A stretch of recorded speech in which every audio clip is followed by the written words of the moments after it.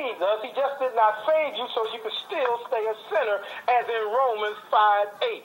Oh, yeah, I know there are many of you running around there. I've talked about this so much, I'm getting sick in my stomach, but it always comes back in my memory, and I need to talk about it till I can kill that thing. I am a sinner saved by grace. And you say that you are a believer in Christ. The devil is a liar, because you need to understand one thing. You need to understand some things. If you want to go literal on things, if you want to go according to your limited understanding of language, and particularly the English language, then understand this. I am is present tense. Lord have mercy. And he did not save you for you to continue on in your sins. How do I know that to be so? Well, you know me, I got to go to the word, because that's how I've been raised, y'all. Romans, the 6th chapter, the 1st verse says this. What shall we say to all this? Are we to remain in sin in order that God's grace, that's how we're saved, favor and mercy may multiply and overflow? Listen what the response is. Certainly not. How can we who died to sin live in it any longer? Are you ignorant of the fact? And that don't mean stupid. It's just that you don't know. Are you ignorant of the fact that all of us who have been baptized into Christ Jesus were baptized into his death?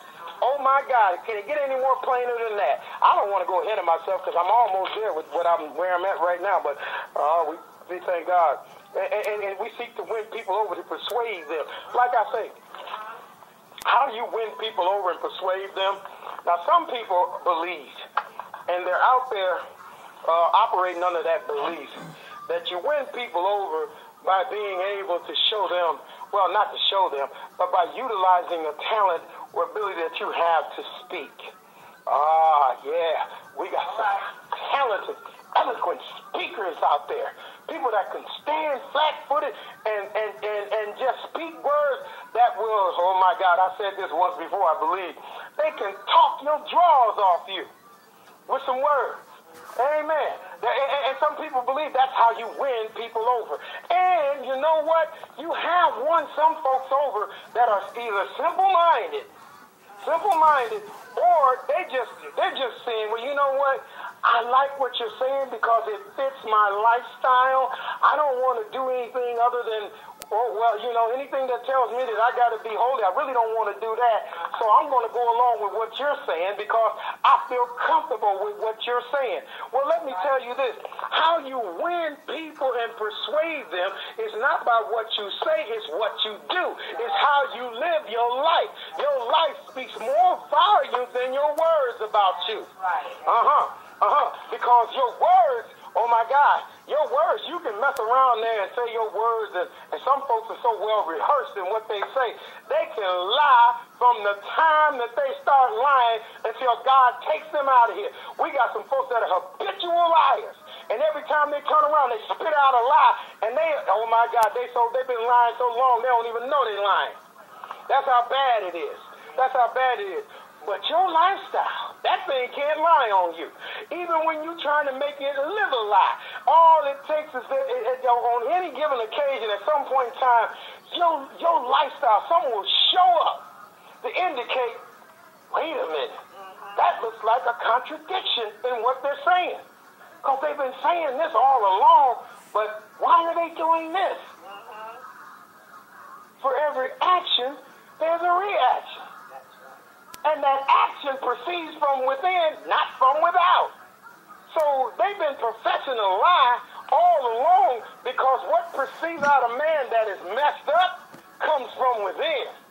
Within them. Some folks know how to mask that thing. Some folks know how to cover it up. Some folks know how to make it appear like light when it ain't light. Oh, somebody else knows that too. That adversary. So what does that mean? Well, the Bible says that if you are a liar, Jesus, matter of fact, had occasion to talk to some people.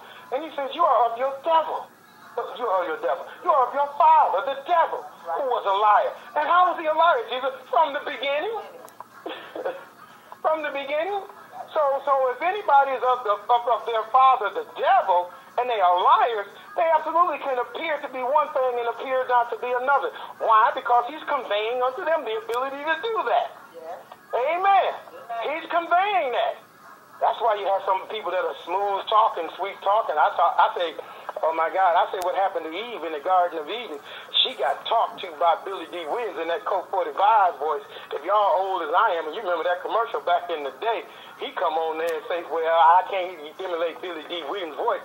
But you women out there my age, y'all know what I'm talking about.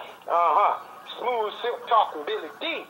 Yeah, you better watch out for them lies. But God says, I'm not looking at your lies. I'm looking at what you do. And then that's how you win people. Amen. But what sort of persons we are is plainly recognized. The word backs me up. What sort of persons we are is plainly recognized. And guess what? Thoroughly understood by God. You may fool some folks, but you cannot fool God. Why? He's omniscient. He knows every single thing. The Bible says, the very hairs on our heads are numbered by God. And I've tried to make it as plain and simple as I can. Many of us of an age, I almost said advanced age, but it don't take advanced age. He thought he was hiding, covered himself. He thought he was covering up his sin, him and Eve. They fashioned fig leaves to cover that thing up because that took them out of that 25th verse, Genesis 2:25. The Bible says they were naked and not ashamed. But when they realized they had messed up, they became ashamed, so they covered themselves up. They didn't want God to see them like that. He beguiled me. God didn't even talk to the serpent. He knew him. Remember, Jesus said he was a liar from the beginning. God pronounced judgment on him. Then he took care of the man and the woman. That's why we're in the state that we're in right now. That's why we needed a Savior. That's why we needed God. We needed Jesus to come in his life. And that's why once he saved us, we need to be transformed. The Bible says this in Romans, the 12th chapter. Amen. Starting at that first verse. I'm going to read that into your hearing as well, coming from the Amplified Bible, and I'm almost done. It says this: I appeal to you, therefore, brethren, and beg of you, in view of all the mercies of God, to make a decisive dedication of your bodies, presenting all your members and faculties as a living sacrifice. That's the beginning of change. Holy, devoted, consecrated, and well-pleasing to God, which is your reasonable, rational, intelligent service and spiritual worship. To God, that is. And do not be conformed to this world, this age, fashioned after and adapted to its external, superficial customs, them traditions, but be transformed. Change by the entire renewal of your mind, by its new ideas and its new attitude, so that you may prove for yourself what is the good and acceptable and perfect will of God, even the thing which is good and acceptable and perfect in his sight for you. That's right. God, he looks at us, and he's the one that can recognize and thoroughly understand. Oh, my God, what sort of person we are is plainly recognized and thoroughly understood by God. God is always looking down upon mankind to see what we're doing, because the devil is up there in heaven coming up before God, accusing us, telling us before God, saying that what you did for them, you might as well not have done it. They still messed up. They still sinning. There's quite a few still sinning. And all have sinned and come short of the glory of God. Yes, they have. But I'm reminded of what happened with Elisha when he took on the prophets of Baal. No, not Baal. He fought some false prophets, and Jezebel prophets. Her prophets stood on the peripheral. They watched what he did to about 400 prophets, and they got message to her. And if she sent a message to him, I'm gonna take you out. So he went hiding, y'all, into a cave. Oh, Lord have mercy. He went hiding. I know I've been changed. Amen. I'm not operating the same way I used to be. I'm not living that same life I used to live, because God has brought me out of darkness into his marvelous light. We are, verse 12, we are not commending ourselves to you again, but we are providing you with an occasion and an incentive to be rightfully proud of us, so that you may have a reply for those who pride themselves on surface appearance, on the virtues of they only appear to have, although their heart is devoid of them. You heard about me saying that what Jesus said about people, that you honor me with your lips, but your heart is far from me. The Apostle Paul was trying to let people know, you know what, we've done everything we can. We laid ourselves out before you. He's talking to this church of Corinth, and we ain't going to try to do that again. You already know what we've done.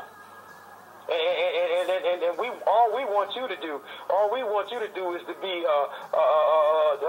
my God, we want to provide you with an occasion and incentive so you can be proud of us. So in everything that we do, we want to make sure that it's exemplary to God. If it's exemplary to God, and if He's pleased with our service, then you're going to be proud and pleased with us as well, so that you may have a reply for those who pride themselves on surface appearance. Like I said, many people, they don't have no problem. They can put on the show and tell, just like school, just like school days. Show and tell. Kindergarten, they used to do a lot of show and tell. You come into class, or first grade, and you come into class and have something that you want to show and tell about it. Many people live a life of show and tell. Amen. They show and tell you one thing, but their lifestyle don't match up to it at all. Matter of fact, Stevie Wonder had a video about skeletons in the closet. And he was talking about how people, when they walking around, you're looking at them on the surface, on the outside. That video, they had skeletons in the closet. They was walking around.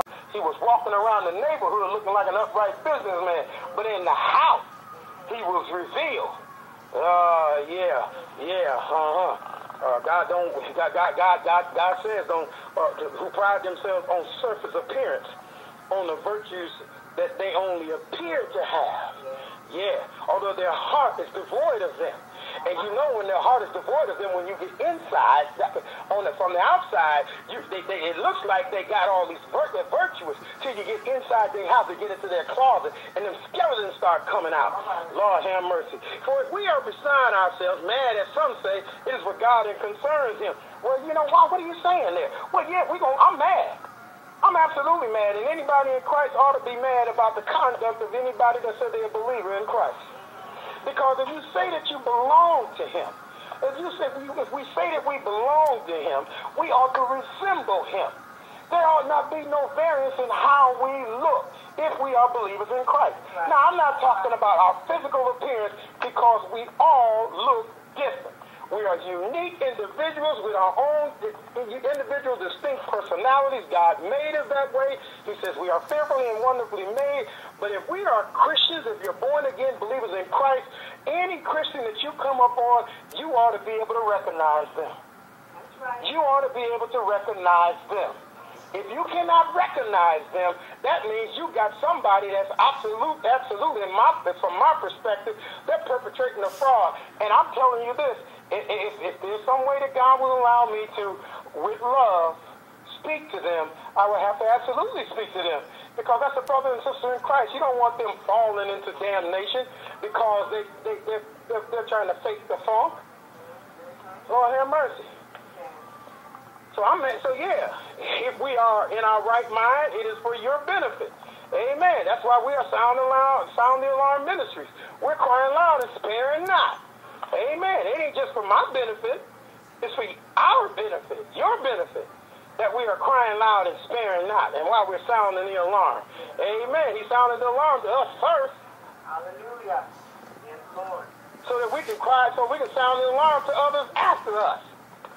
For the love of Christ controls and urges and impels us, because we are of the opinion and conviction that if one died for all, then all die. See, it's in Christ that we live and have our very being.